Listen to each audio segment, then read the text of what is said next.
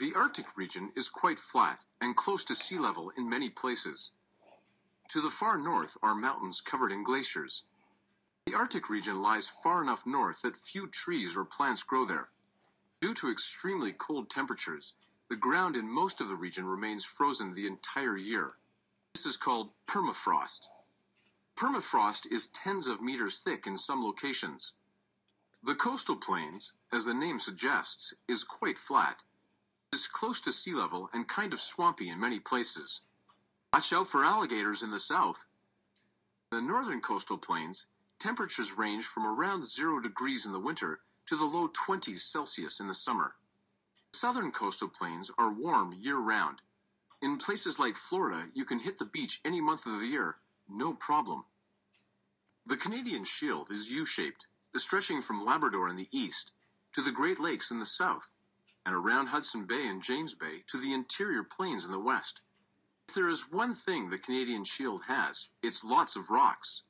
Big ones, small ones, stones, boulders, they're everywhere. Lakes and rivers, too. Chances are they are covered on the bottom with rocks as well. The St. Lawrence Lowlands is made up of two sections, the area along the St. Lawrence River and the area around the Great Lakes. The St. Lawrence section gradually slopes downward to the river. Roll a marble and chances are it won't stop until it gets wet.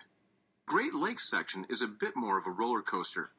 There are flat parts, hills, and valleys that have been carved up by rivers, up and down like a yo-yo. The Appalachian region stretches from Canada's Atlantic provinces in the north to Alabama and Georgia in the south. There are a lot of mountains in the Appalachian region. These were once very high and pointy, but are now much lower with rounded edges and gentle slopes.